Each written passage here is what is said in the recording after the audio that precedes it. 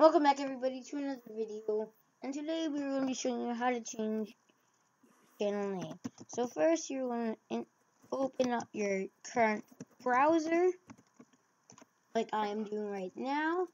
You're going to go here to YouTube.com, aka.com. You're going to click my channel right there,